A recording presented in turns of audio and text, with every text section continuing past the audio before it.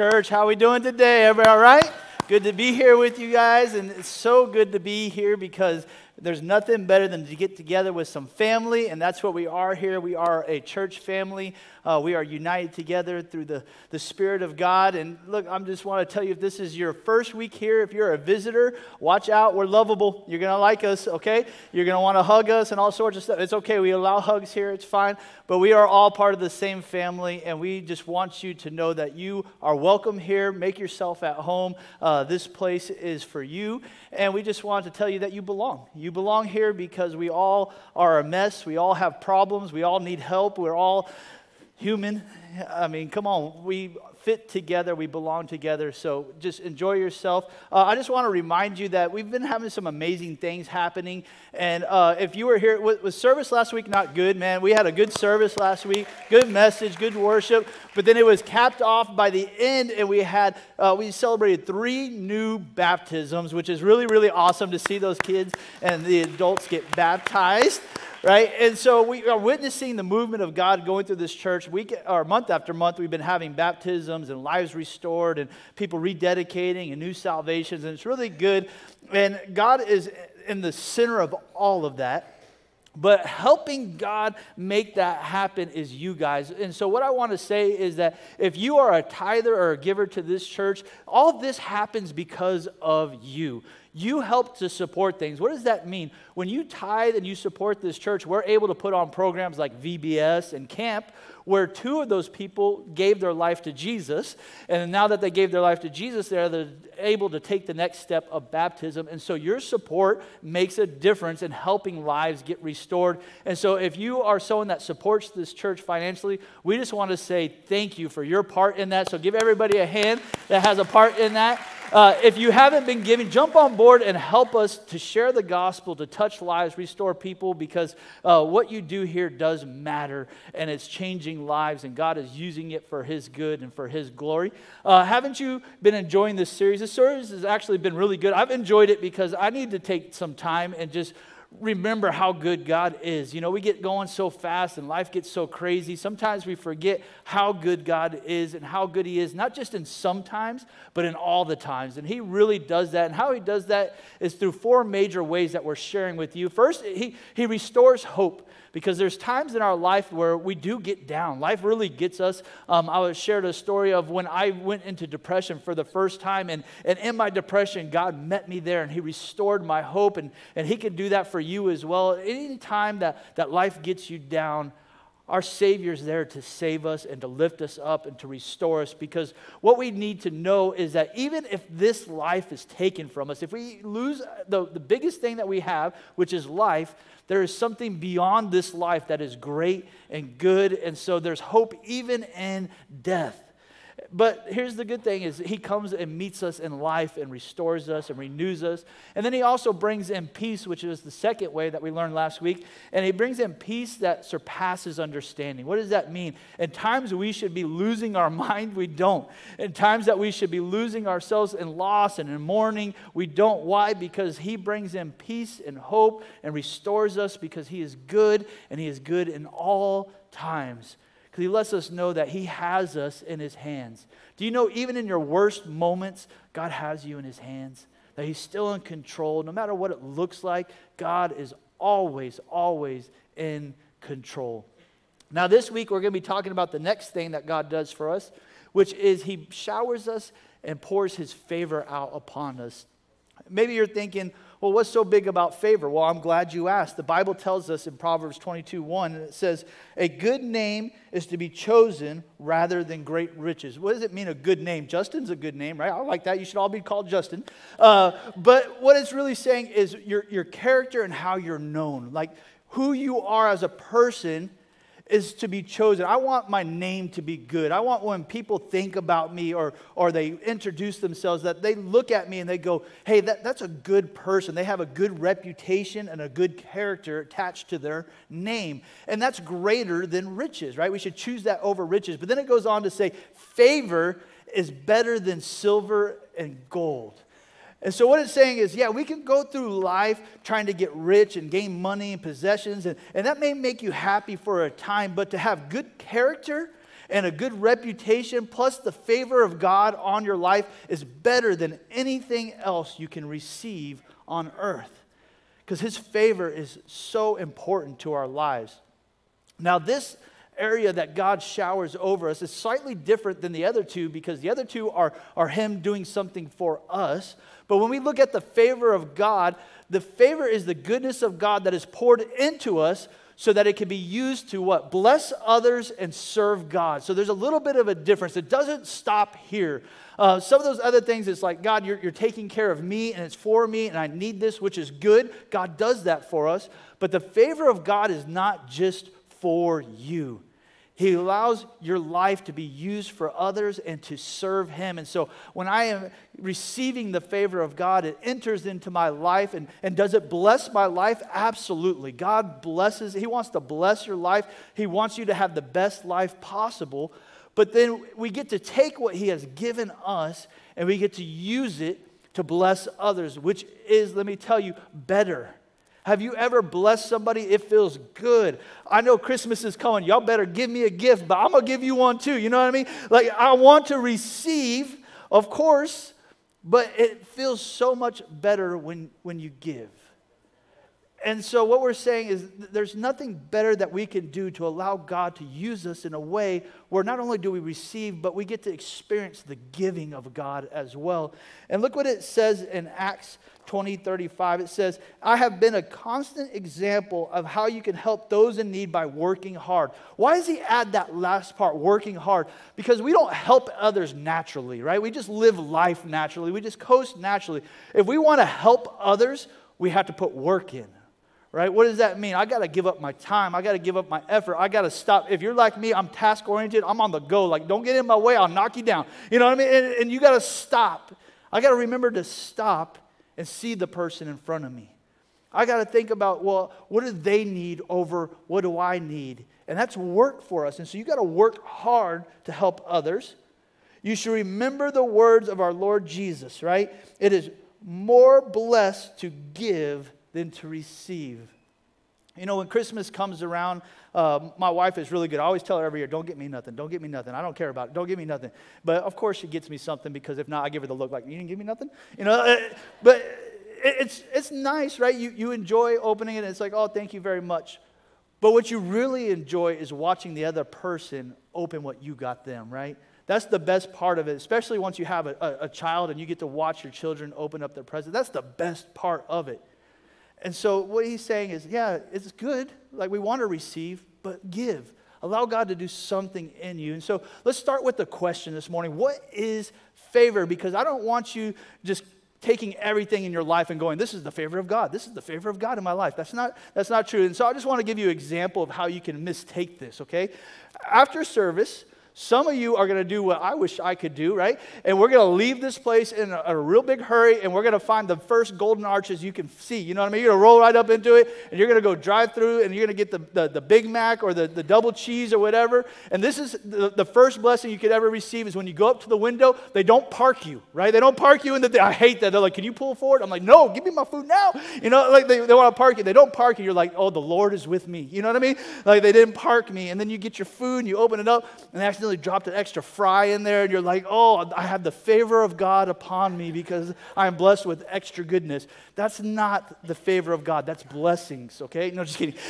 That's just somebody making a mistake in their life, all right? That's someone working too hard and they made a mistake. Don't take everything and be like, oh, God is favoring me.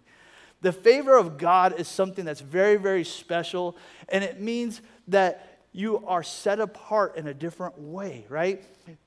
Receiving the favor of God, does that mean that I am the favorite of God? No, you are not, because that's me, okay? You might confuse this as, hey, God is playing favorites. That's not true, because he loves everyone equally. We've learned this, right? God loves everyone equally. As a matter of fact, in Acts 10:34, it says, then Peter replied, I see very clearly that God shows what? No favoritism. And so the answer is yes, God doesn't show favoritism in the context of this verse. What this verse is talking about when it comes to God's love and to the form of it being expressed through salvation, there is no favoritism. Everybody is on the same page. Everybody is equal. Everybody has the same right to God. God offers his love and his salvation equally to everyone. You don't have to earn it. You don't have to do anything. It is there for you. Now, when we talk about favoritism, it is available to everyone. He doesn't hold it back to anybody, but you have to go after it. There's something required on your side to access the favor of God. You can't just sit around and be a Sunday morning Christian and be like, God, just shower me with your favor. It doesn't work quite like that.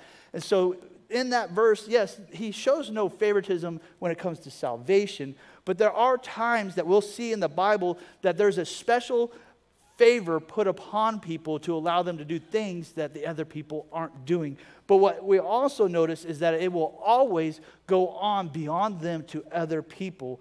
And so we'll see this in Isaiah 66:2, because this answers the question, how does God determine who he's pouring his favor out upon? Because maybe you're like, I want some favor in my life. Well, let me just show you how you get that. This is Isaiah 66:2. Has not my hand made all things, and so they came to being, right? He created everything that exists is because of God, declares the Lord. These are the ones I look on with favor, okay? So he's saying, this is how I choose who I favor. I look upon them with favor. It says, those who are humble and contrite in spirit and who tremble at my word. So let's break that down. Humble. Humble means I don't think I'm the greatest, right? I don't have pride. I don't think it's all about me. I'm humble in spirit, knowing that I'm not perfect. I don't have it all together. Trite in spirit. That's a weird word. I read this and I'm like, God, just speak in English, okay? What does that mean? That means I have an understanding, right? I understand and accept the fact that I need God. That's what that truly means. I know I'm not the end-all, know-all. And matter of fact, I know that I need God in my life. That I can't do the things he's called me to do unless he's there for me. I have a spirit of knowing that I need him every day, every moment of my life. And the last part is I tremble at his word.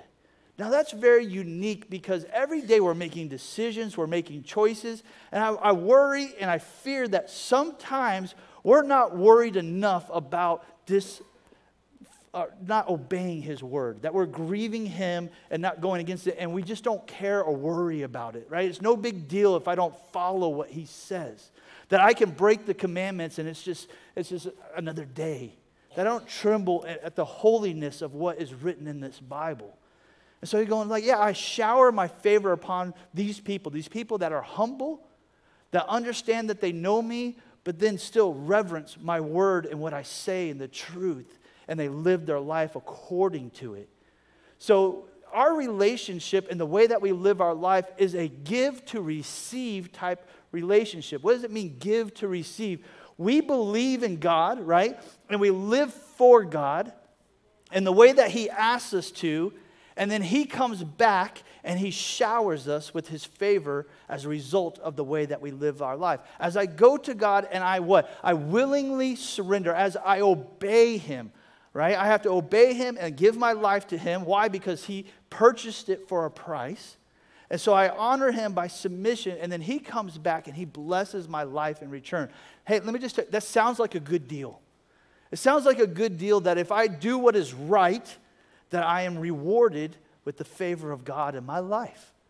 And so now we have to be careful that we don't confuse everything with the favor of God, because sometimes we can look at people, right? I look at Quinn, I'm like, Quinn be looking rich, so she must be favored by God. You know what I mean? Maybe she's prosperous, maybe she's healthy, maybe you are too. You see people out in the world and they're like, look how good they're doing. They own these big companies, they have all these millions of dollars. That does not mean that that's the favor of God in their life. There are some people out there that have just made wise decisions and they got rich. But the opposite is also true. You don't look at people and go, oh, they have trials and hard times and God must be really mad at them. You know what I mean? The opposite is also true. Not every problem is because you're not favored by God. There's lots of times in the Bible where it will say, hey, this person had the favor of God upon them. And right after it is telling a situation of a hardship. And they're going through a hard time even though they are favored by God. And so what we see by this is that they experience something that other people don't experience. They have the confidence, they have hope, they have peace. Why? Because God is with them in the trial. See, what's special about them is they can go into these hard times knowing that when they go through the hard times, they have the confidence to know that God is with them in the moment. And what do they know? They know that because God is with me and He's in the moment with me, even though the time is hard, His will and purpose will always be the outcome. Do you understand that God's will always happen? It's not like God is trying to be in control of the world. He's in control of the world. And so His will always come about. And so they can have the confidence going, you know what, I see all the problems, I see the situations, I understand what I'm going through, but I know that God's will still happen. And because I am with Him and He is with me, it's going to be okay.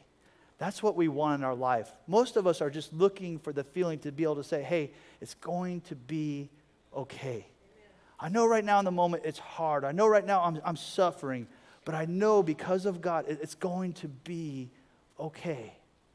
And I want to really just stop and just show how Paul puts this all together, because he really breaks it down into one verse. And this is in Romans 8:28. And he says, and we know that in all things God works for the good of those, what? Who love Him.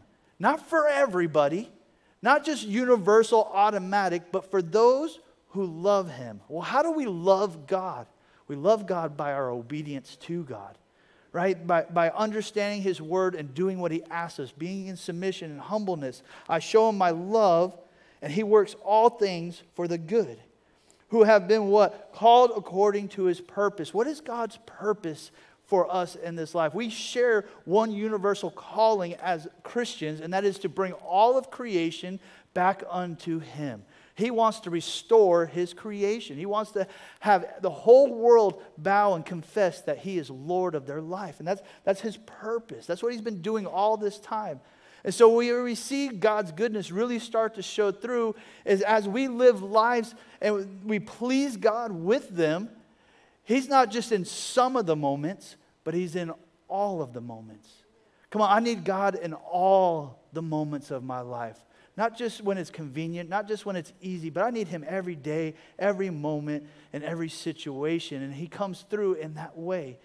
See, He pours out our favor on us in ways that make it work out for the good. I'm telling you, we're going to experience things.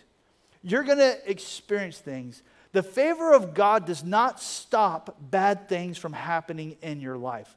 I'm sorry, I wish that was true. I wish that you became a Christian and all your problems just floated away and you never had a problem again. But that's not true. You're going to have some problems. But what He does is He takes everything that is bad, that is hard, that is hurtful, that you've cried over, that you stressed over, and He turns them around for your benefit and for the people around you to be used to help them. What does that mean? If you've had something bad happen in your life and you're going, God, why did you let this happen to me? Like, I've been trying to do everything right, but look at all these things that have happened to me. Why are you letting this happen to me? And you're going to come out of it, and one day somebody's going to be put in your pathway. You're going to cross paths, and they're going to be going through what you went through. And in that moment, you're going to be able to help them, and you're going to be able to share how God blessed you and it brought you out of it. And in that moment, you're going to look back. You'll remember, you're going to look back and you're going to go, I get it, God. I understand now what you were doing. And every hardship that you went through is going to become meaningful, and it's going to become a blessing, and it's going to be used by God to help others. Yes, I wish all problems went away, but what I can guarantee you is that if you keep believing in God and you keep living life right, He's going to take everything and work it for your good, for His purpose to bring people back to Him. And that's what we should want. We should want God to use our lives. If you got to cry over it, you might as well let Him use it. You know what I mean? If I got to go through it, make it worth it. Use me to touch your people. Use me to further your cause and have purpose. Allow God to use your life for His purpose to show people two things. One, that God is real. He's not some made-up thing. He is real. He is moving. He is doing miracles. And the second part of that is He's bigger than anything you can come against. You need to understand and truly believe God is bigger than any circumstance you are going through right now. It may feel huge, but my God is bigger than it. Your God is bigger than anything that you go through, and He is under control of everything. I mean, it flows through His hands. If God wants to show off through me and you, let Him. Come on, if He wants to show off through my life, then who am I to stop Him? No, what a blessing and what an honor it could be that the God that created all the universe wants to work through somebody like me and somebody like you. What a privilege it is to lay down our lives before Him and say, have your way. Have your way. And when we say that, we think about the good things. But no, have your way in the hard things too. Man, I mean, understand that God's going to use your life in the ways that He sees fit. And if it's something that you want, if the favor of God is something that you want in your life, then you have an opportunity. God invites you to seek out His favor and bring it into your life, that you can feel His presence moving in every situation. Matter of fact, I can prove it to you. In 2 Kings 13:4, then Jehoahaz sought the favor of the Lord, and the Lord listened to him, for he saw the oppression of Israel, how the king of Syria oppressed them. So what was happening down this time? He's the king, right? He's appointed, and he basically has a nation coming down upon him, and they are oppressing his people. They're going to take over his people. And he's king, so he's responsible for all the lives. This is a lot of pressure, right? A lot of stress. And here's the thing he doesn't know. I don't know how to win this. I don't know what I'm supposed to do. I don't know how to fight this. I don't know how to battle this. I don't know how to overcome this. Has that ever happened? I don't know what to do. And instead of doing whatever, instead of being random, instead of trying to fix it, he does one light bulb thing. And he goes, you know what I'm going to do? I'm going to go ask God. Well, I mean, come on. Come on, Christians. I mean, what an idea, right? To first go to God, to allow Him to speak into our lives. And he goes before God and he goes, look, I'm going to seek you. I'm going to seek you to give me the answer. You know what that is? That's humbling yourself. Right? I know that I don't know the answer. I know that I don't know how to solve the problem, and I humble myself, right? And then the second part is I know who does, right? I know that I need God to come through in this, and then I will do whatever your word says.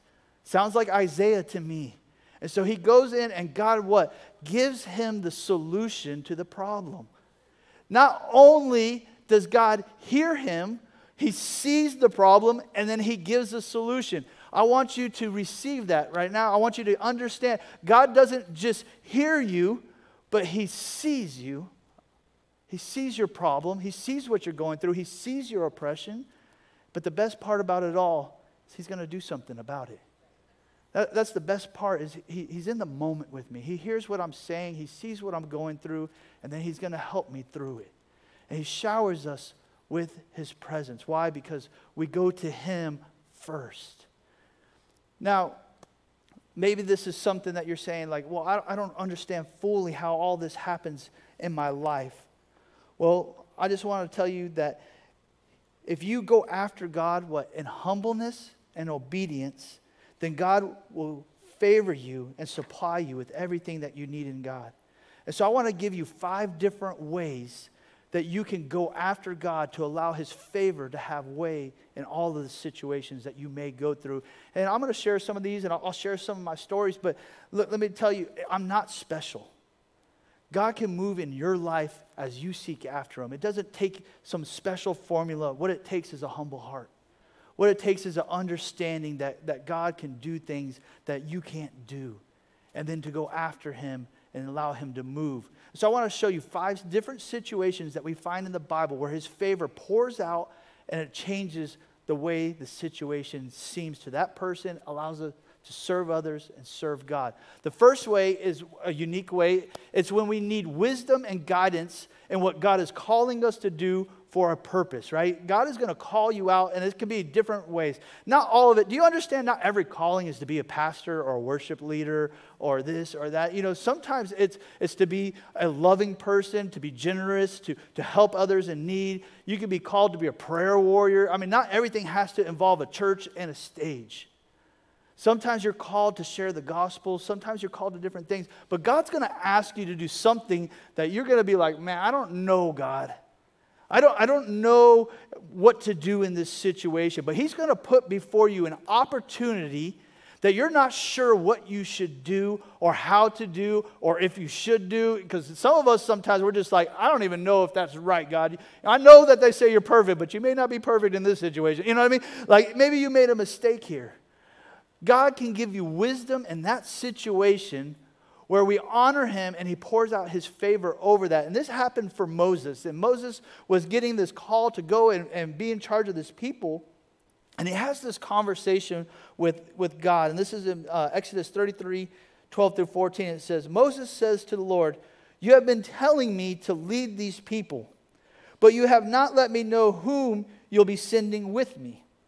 You have said, I know you by name. He knows Moses. You know me and I know you. And you have found favor with me. So Moses had favor with God. If you are pleased with me, what? Teach me your ways so I may know you and continue to find favor with you. Remember that this nation is your people. The Lord replied, my presence will go with you and I will give you rest. What's happening in this is God's asking Moses to do something that he don't want to do. He don't want any part of it. And the reason he doesn't want any part of it is because he knows he's not sufficient for the job. I know how that feels. There's lots of times I don't feel sufficient for the job. And he's saying, look, if I'm going to do this, you need to do some things for me. First of all, you need to give me some wisdom. You need to teach me your ways. And you need to go with me. Because if you're not with me, guess what? I ain't doing it. And I understand that completely because I can remember like my times of stepping into this role as pastor. For like a year. It was a long time. Believe me, it was a long time. For a year, I just could not comprehend why God would choose me. Because all I could see in me was my flaws. All I could see was my insufficient abilities. All I could see was every reason why I wouldn't pick me. And I'm looking at God and I'm going like, you made a mistake, man. There's so many other people that would probably be better than me. And I had this battle within and it brought up a lot of insecurities and things were going crazy. But I didn't know why he would do it. And so what I started doing, and I continue to do this to this day, is I tell him like, God, if you ain't with me, I'm just not doing it. So if there's a Sunday, they say, welcome out Pastor Justin, and I don't come out here, God ain't with me, so I just stayed back there. You know what I mean? Like it just didn't happen. And so what I just like, man, I just don't know, right? And I'm like, God, you have to give me wisdom. You're going to have to give me guidance. You're going to have to give me the words to say. And David will tell you the same thing. When he was going, he was just, his biggest thing was like, I'm going to run out of things to say. I mean, how many things can I teach before I run out? He's like, I'm going to run out of this stuff. And his worry was he didn't know enough to continue to keep teaching. We were both wrong, but we had to learn that we were wrong through humbleness, right? We had to be humbled down. And so what I started doing is before I walk out here, I just go back there, I finish worship, I go back there and I go, God, that was great. You were with me in worship and that was good. I rocked it out. It was cool. But I need you now to help me go out there and give the word. And more than anything, I need you to go with me. Because even if I have all the notes and screens and verses and everything, even if I have all that, but if I come out here on my own, I'll still mess up. I'll still flop. I still won't be enough. But if you're with me, if you come with me and you're there in the moment, then I know that I can succeed. And to this day, every time I get ready to come out here to preach, I still get nervous. And I still go back there and I still pray. I'm like, God, I still need you. I still need you to help me. I still need you to be with me because I know that I'm not good enough. But with you with me, I can do anything, right? And so maybe that's you this morning. What is God calling you into? What is he asking you to step towards that you just... Man, God, I'm not sure about this. I'm not sure if I should be the one to do this. I don't know what I'm supposed to do in these things. Ask him for his favor of his presence. Lord, come on, if you're going to take me through this, you got to go with me. You got to give me the wisdom and the guidance and help me to have the confidence to step out in what you're calling me to do. Here's the thing, and I believe this with all my heart. If God is calling you to something, he's going to give you what you need if you ask. Why? Because God's not setting you up for failure. He's not entertaining himself with us where he's like, watch this dude fail. And then he's going to No, he wants you to succeed. And so if he's really calling you into something, he's going to help you to succeed. And so you just have to think, man, God, how can you help me through these things I'm going to do? The second one, and this is one of my favorites, we seek God to receive his favor in the unfair moments of life. Come on, does anybody else throw pity parties? I do. You know what I mean? I mean, this is what I think sometimes. I'm going to let you into my mind. It's scary. But sometimes I get to these places where I'm like, God, come on. Like, where are you at? I'm doing all these things for you. I'm living my life. I'm doing everything you ask. And this is what I get. This is what happens. Maybe you're there and you're like, man, I try everything. But what I get in return isn't justified to what I'm doing. Like, I'm reading my Bible, I'm praying, I'm going to church, I'm serving, I'm going, and then you allow these things to happen in my life? Have you ever tried to do everything right, but it only seems like everything goes wrong?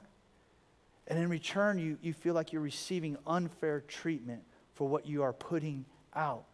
Well, God can pour out his favor in the moments and prepare you for the plan that he has. Do you know that he's going to use all of your moments for the good of his purpose? Come on, do you really believe it? Look what happens. Joseph, poor guy, he gets a vision and a dream from God about what God's going to do in his life. He's calling him to do something. And he gets really excited, and he runs back and he shares it with his family. And you know what they do? I'm selling you into slavery. You ain't ever going to have me bowing down to you, right? They don't like it. They don't love it. And they sell their own brother into slavery.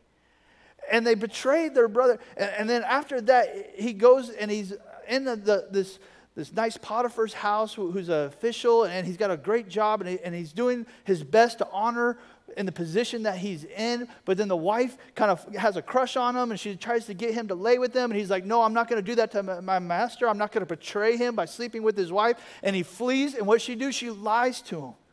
It says this guy tried to take advantage of me. So what does he do? He ends up in jail. I did the right thing, and I get jail? You know what I mean? Like, I might as well have done the wrong thing if I'm going to jail anyways. You know what I mean? At least there should have been a benefit from this. And so I can just imagine him sitting in here and go, I honor God with my life, and this is where I end up. Come on. Sometimes we feel this way. Let's just be honest. But I want to tell you that God takes everything that happens to him, and he uses it for not only his good, but the good of a lot of people. Look what it says in Acts 7, 9 through 10. It says, the patriarchs were jealous of their brother Joseph, and they sold him to be a slave in Egypt, but God was with them. And he rescued him from what? All his troubles. And God gave him favor before Pharaoh, king of Egypt. God also gave Joseph unusual wisdom, so that Pharaoh appointed him governor over all of Egypt and put him in charge of the palace. Come on, nobody wants to go to jail. Nobody wants to be sold into slavery. Nobody wants bad things to happen to them. Of course not. But if they're going to happen, you might as well let God take them and work them for your good and rise you up into places you wouldn't. Joseph wasn't ever thinking I was going to be as high up and right under Pharaoh. He never thought he'd be in charge of Egypt. Those weren't dreams of his. But he honored God even in the hard moments, believing in him that he was going to take it and work it for good. And God rose him up into power to do things, not just for him, but he saved his family. He saved a nation. And he found favor with the most powerful person in the whole world in that time. Come on, God can do that for your life. Even in the hard moments, just God, whatever this is, teach me the lesson. What do I got to go through? Why is this happening to me? Talk to me about it, and then help me to use this for your good and your purpose. The third place that God can pour out his favor is in your uncertainty. I'm guilty. You're probably guilty. We're all guilty. But look, our uncertainty. Have you ever had a time where you heard from God, but you're just like, I'm not really sure about this? Rather, you didn't know if it was really him, or you knew it was him, and you're just like, nah, I'm not sure about that guy. You know what I mean? Like, you're just uncertain. And let me just tell you what is so amazing about God was he was patient with you. He didn't leave you or forsake you. He didn't just go, well, forget you then, I'm moving on. But he was patient with you. He was patient in your insecurities that were stopping you. And he allowed you to get to the place that you needed to get so that you could say yes to him. How many times have I said no to God before I said yes? Because of me stopping me. How many times has God waited and been patient with me to get to the place where I was willing to be used? Well, here comes Gideon, and he walks up to Gideon and he says, look, you're going to be the one. You're going to be the one that takes care of this whole battle. You're going to win it, and you're going to be great. You're going to be a mighty warrior. And most of us would be like, yeah, cool, I'm down with mighty warrior. But he's like, not me. I'm the smallest of the smallest of the smallest of the smallest. I'm no one. And he was just like, I'm not even sure this is God. I'm not even sure this is you. And in my mind, if I was God, I'd be like, you know what? You don't want to say yes to me? Well, I'm going to somebody else that would appreciate what I'm trying to give. But God is patient, right? He shows favor. And we see in Judges 6:16 through 18, it says, the Lord answered, I will be with you, and you will strike down all the Midianites, leaving none alive. Gideon replied, if now I have found favor in your eyes, give me a sign that it's really you talking to me. Please don't go away till I come back and bring my offering and set it before you. And the Lord said, I will wait for your return. I mean, there's insecurities, but yet there's times that God's like, hey, I'll wait. If you don't know it to me, I'll wait till you know. I'll wait till you're ready. The fourth way that God pours out his favor to us is to save us from the consequences that others are suffering from. Now, I know this sounds horrible, but this happens. I'm telling you. God sees us when we live our life right as a light in the darkness, and he will keep us from the suffering that others have suffered. And maybe you've experienced this before where, like, especially over the last 4 or 5 years, where lots of people around us were just miserable and losing and suffering. And you look at your life and you're going, man, I don't know why, but everything's okay. I may not have everything that I want, but I definitely have everything that I need. That he keeps us safe from harm and hard times. And he lets us prosper when everybody else is not. That's the favor of God over our lives. And this happens in Genesis, all the way in the beginning. This is what it says. The Lord observed the extent of the human wickedness on earth. We're not too far from it, right? And he saw that everything that they thought or imagined was constantly and totally what? Evil. So the Lord was sorry that he had ever made them and put them on earth. I hope that God never looks down on my life and goes, man, I'm sorry I did that. I hope that he sees something. Matter of fact, it says that it broke God's heart the way that they lived. And the Lord said, I will wipe the human race I have created from the face of the earth. Yes, I will destroy every living thing. All the people, all the large animals, the small animals that scurry along the ground, and even the birds of the sky. I'm okay with the birds going away. You know what I mean? That's fine with me. I'm sorry that I ever made them. But here in verse 8 is where it gets awesome. But Noah found favor with the Lord. So here's this creation, and all of the creation is every thought and everything they did was evil besides who? One. But who goes on the ark? Noah and his family. Now I know that one day my life is going to end. I don't want it to end by drowning. That sounds horrible, right? And so he was spared what the rest of creation had to go through, and he was allowed to be on an ark with his family, and they were spared from the suffering that the rest of creation had to go through. Let me tell you right now, the way you live your life does not just help you, but it also flows down to your family. Come on, this is what we're talking about. It's not just about you. You live your life and God blesses you and it flows through you to your family. And they were saved from the suffering that everybody else had to go through. What an awesome God we have that sometimes he does the things that we can't do for ourselves and keeps us safe and protected. The fifth thing, and this is absolutely, definitely my favorite one, says God pours out his favor on us by what? By using us to bring about his will and purpose here on earth. Even though we are flawed, even though we're not perfect, even though we are in some ways messed up, broken people, in our mess, in our imperfectness, in every way that we are, God still chooses to use us. Come on, God still picks us to bring about his will and his purpose. And if that's not the favor of God, I don't know what is. Look at what happens in Luke. This is 1:27 through 30, and it says, to a virgin pledged to be married to a man named Joseph, a descendant of David. The virgin's name was Mary. The angel of the Lord went to her and said, "Greetings, you who are highly favored, and the Lord is with you." Mary was greatly troubled at these words. Yes, I would be too if those were the words, right? And wondered what kind of greeting this might be. But the angel said to her, "Don't be afraid, Mary. You have found favor with God."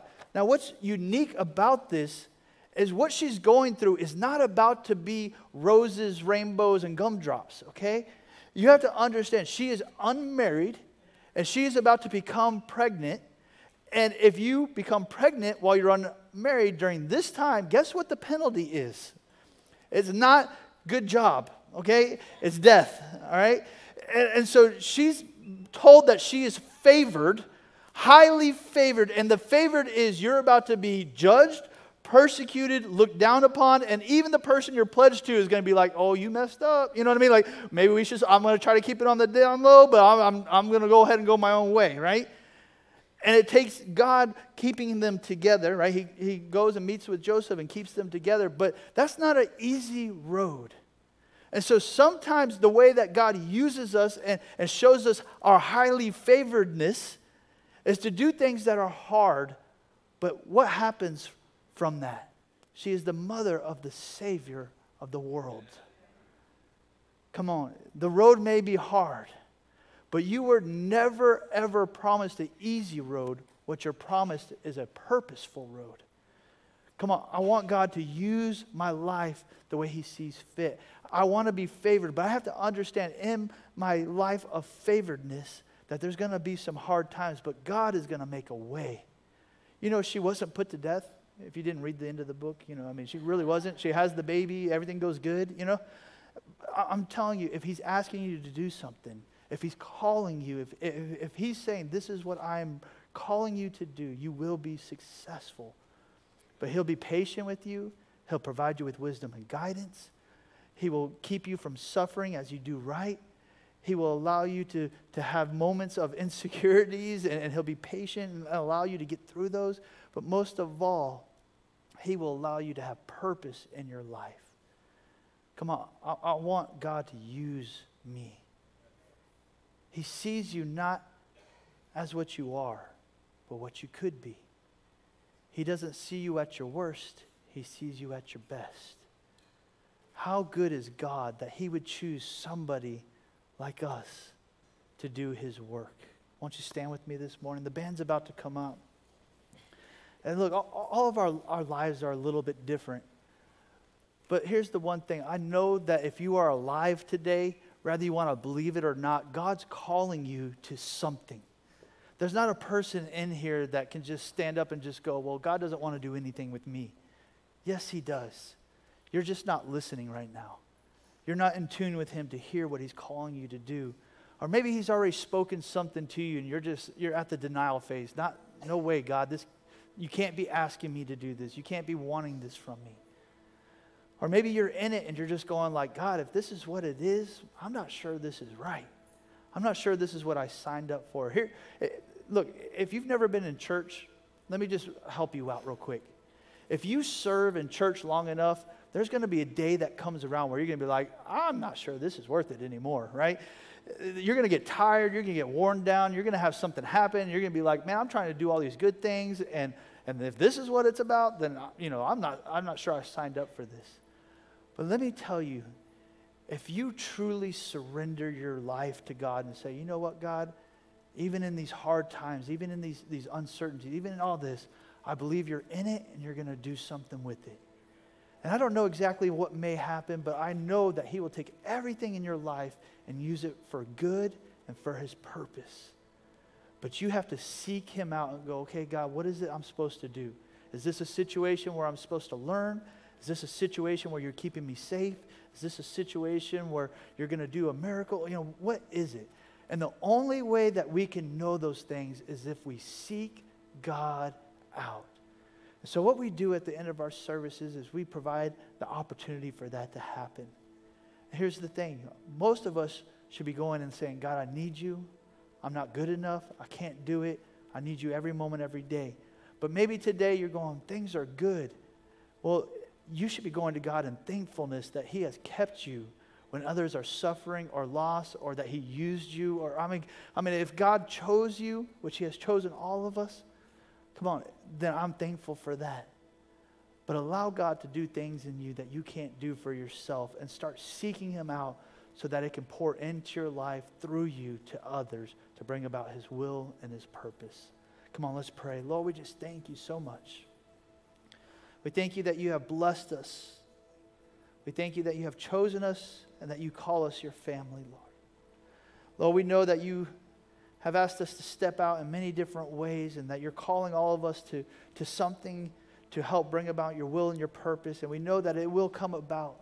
And so we just want you to continue to allow us to seek you for your favor, and allow it to pour out into our lives so that we can be successful. And so we just ask you to continue to give us wisdom and guidance, that you show us what steps to take, what steps not to take, Lord.